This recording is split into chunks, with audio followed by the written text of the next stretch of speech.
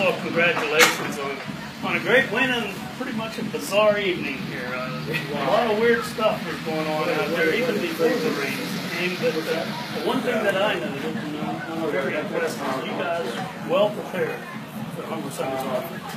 Yeah, I mean, the credit's got to go to the kids. We've seen things on tape, but you know, the kids got to do the job. You know, our kids came hard to play. I mean, we've seen some of the things they were doing. We tried to defense them, you know, and you know, really, when you go back on it, every bounce kind of went our way. I mean, you go to double punt, you know, bounces going into our hands, you know, and the kids. I mean, they just did a great job. You know, my coaching staff prepared them well, and you know, after last week, you never know what's going to happen. I mean, we were down in the dumps, and tonight kind of brought us up. And you know, when the defense plays well and you play as a team, you know, things work out for you.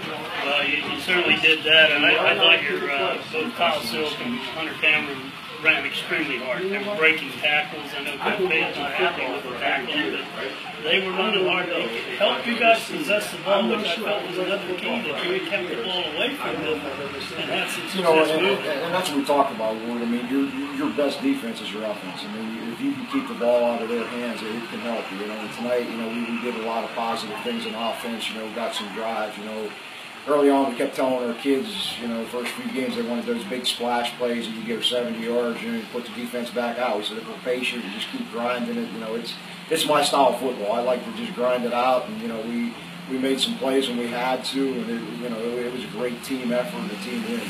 Well, it was backyard football there in that fourth quarter. 3 guys on one side, run to that side. That's what we used to play in the backyard. Yeah. That's what you guys did.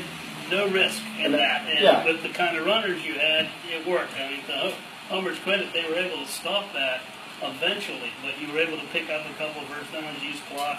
Well, it worked well. Yeah, and you know, and that's what you got to do. You got to try to work the clock. I know I get on the offensive coordinator. He was trying to get plays in too quick, and you know, we slowed it down. But you know, we call that our beast formation. We just try to line up and get them. I mean, some teams take it away, but for the most part, that formation works well on a night like this. You know, it's a low risk thing, and just get it. I mean, it's like, you know me, Lord. I've been at it a long time, and if I can run the football and get that power of football, that's what I like. Well, I said if anybody's going to turn that place around, it would be you. And I'll tell you honestly, watching your kids after that win, I think it's going to have a real positive impact. Not only on your team, but through the school, that maybe some of these guys that haven't been coming out are going to come out and both finish. I mean, it's hard to say. I mean, our kids are excited now. You know, and I think the community is excited. You know, when things aren't going well, you know, people don't believe in it. But you know, if they seen tonight and our kids, it just was one of those nights that the kids wanted it. I mean, you know, Kyle and Hunter, they ran possessed. You know, the offensive line did what they had to. And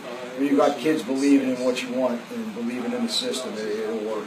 Ward, if I can ask Coach Marabito, I had the chance to visit his walkthrough practice yesterday. Number one, I was impressed with the energy from start to finish, Coach, and I just sensed when we were concluding the interview and practice had concluded that there was a little bit of sense of urgency on your team, that you really needed this one. Did I read you right? Yes. I mean, we told them all along. I mean, this is a pivotal game. If we drop that, you know, you could be starting at 1-9. You know, we told them. I mean, last week was a disappointment for us, and it was a gut check time. I mean, we tell them there's 2 ways you can go. You can either start climbing that ladder again, or you can be satisfied where you were. You know, and I'm glad to see our kids took the other road, and you know, with the energy we had, and overall we had a great week of practice. And I'm one of those superstitious guys that sometimes when you look too good, you don't look good on Friday night, but it did carry over for us tonight. Well, Coach, I wish you well the rest of the way.